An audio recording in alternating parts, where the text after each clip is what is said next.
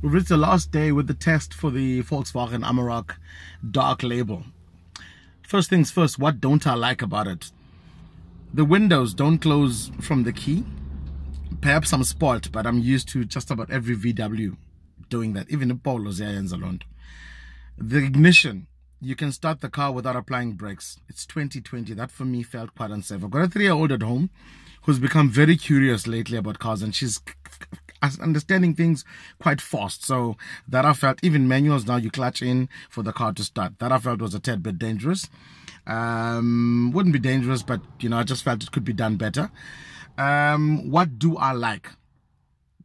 It's look. In this dark gray color with the black enhancements, the black mirrors, the door handles, the black side steps, the black sports bar, the 18-inch wheels, all these are exclusive to the dark label. It does set it apart, and it actually does draw quite a lot of attention on the road. The interior, leather seats, car-like cluster, car-like steering wheel, the ride, it just feels right. Everything about it feels right. The performance, 420 Newton meters of torque, 132 kilowatts of power from a 2-liter bi-turbo diesel engine with a 4-motion and mated to an 8-speed gearbox. 9 out of 10. The only time the gearbox I found it to be wanting was when changing down. You have to remember it's 8 gears.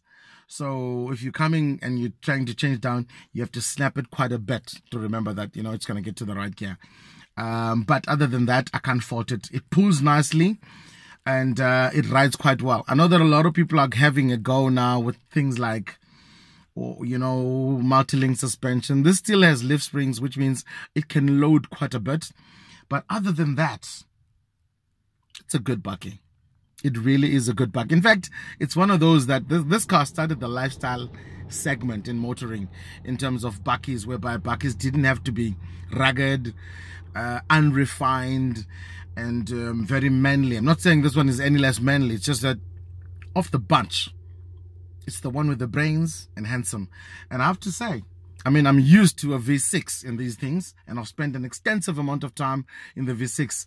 This one reminded me that, yeah, the bi-turbo diesel of the Volkswagen is quite a peach.